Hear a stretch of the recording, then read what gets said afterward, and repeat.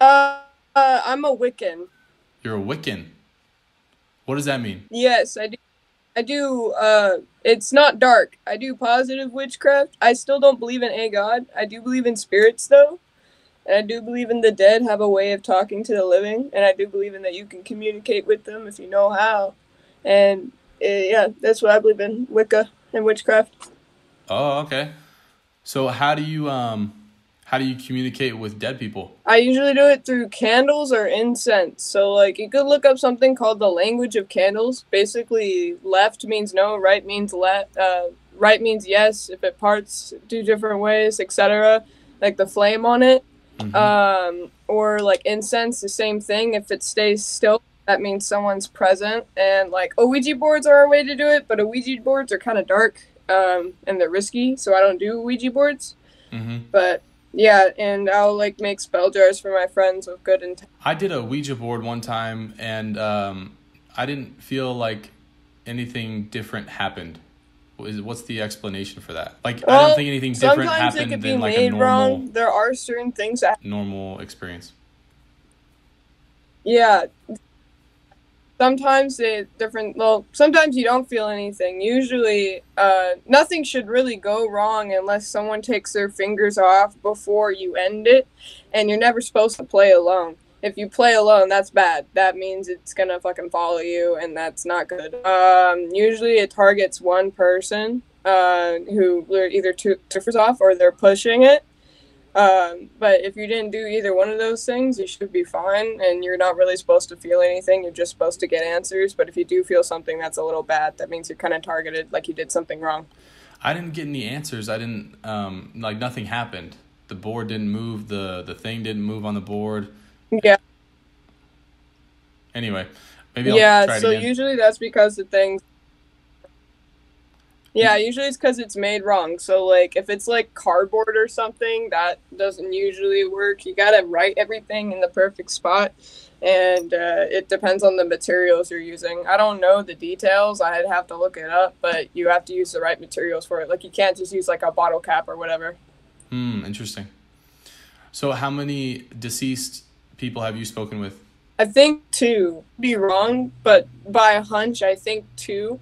Usually, the deceased that choose to speak to you, they knew you in the living. So, like my past grandpa and my aunt that I never got to meet. Since we're related, I figured that that's probably those two. There could be another one. Sometimes it's hard to tell because they choose not to do anything to establish their presence.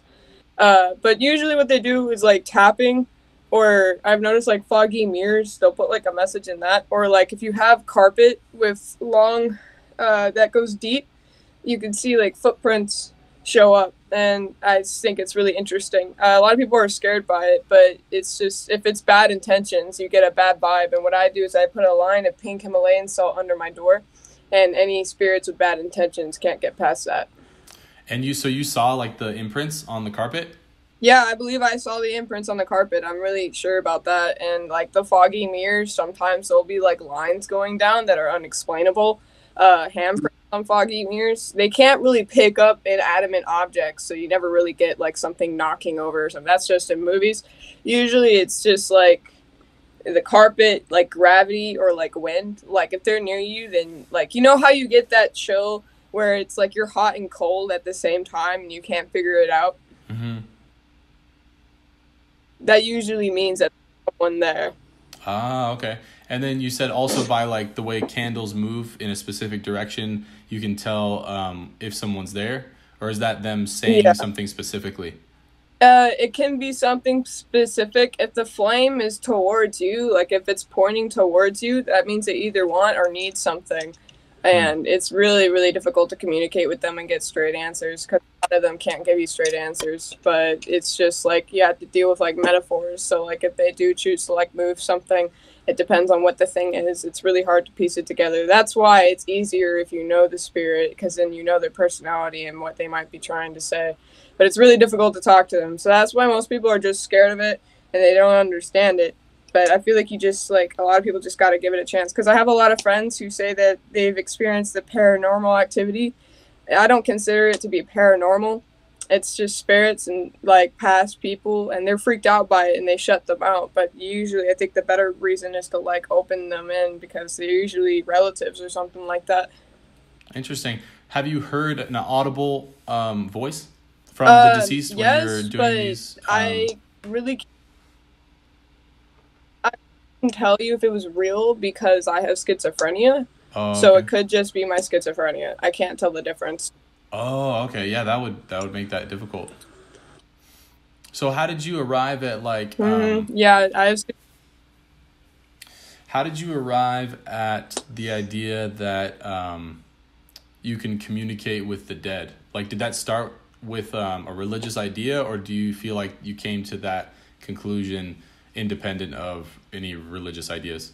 Definitely feel like I came to it on my own, because like, other than my schizophrenia, like the reason I could distinguish the difference is because my schizophrenia is mild. It's usually only sounds. But if I have someone there with me that say they saw the same thing happen, then I know I'm not seeing things. Like doors will shut or they'll open or they'll move slowly. That's a big one.